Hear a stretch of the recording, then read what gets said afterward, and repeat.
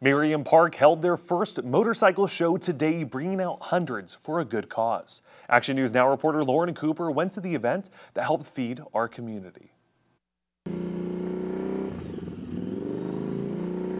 About 30 bikers have brought out their customized wheels to the Meriam Park barn to help raise money for Meals on Wheels. We got food trucks, we got craft vendors, and we have a lot of great bikes here just to have a good time and get people through the door to support such a great nonprofit. Event manager for Meriam Park, Mary Vogel, told me she's hoping to raise over $500 for Meals on Wheels. We're doing a donation at the door, and it's just what you're willing to give because everybody has a different level of what they can. And a percentage of the money made by the local vendors, food trucks, and concession stand will all be going directly to the nonprofit, so your money goes an extra mile. Chico Meals on Wheels delivers a hot meal every single day to the communities of Chico, Durham, Paradise, and Magalia.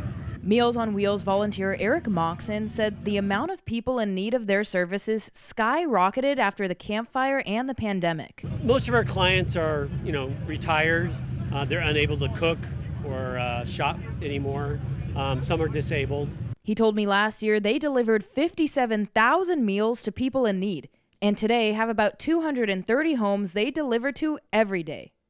And this event isn't just a fundraiser, but a contest where people can vote on which motorcycles they like best, with the winner getting a $150 gift card to spend at Harley-Davidson. A great gift for some, especially since some of these riders take riding to the next level. Like this bike right here, whose owner spent $4,000 on accessories, detailing, and renovations for it.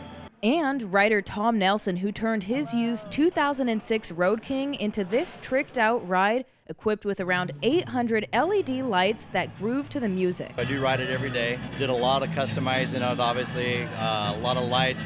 I got a 1600 watt audio system. Audio is kind of my specialty. We're just out here supporting the community, obviously. Anytime there's any kind of events that incorporate bikes, we'd love to show our bikes and show the work that we've actually done on our bikes. And then there's Gregory Wiggins, who's not part of the contest, but still popped in to show off his wheel. It's called an electric unicycle.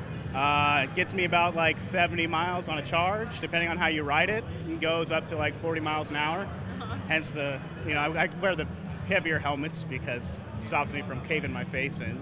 Vogel told me this is the first motorcycle fundraiser for Meals on Wheels, but she hopes to plan many more events just like this one in the near future. I'm Lauren Cooper reporting in Chico with Action News Now, coverage you can count on. Chico Meals on Wheels relies on donations and has been feeding community members in our area for 54 years.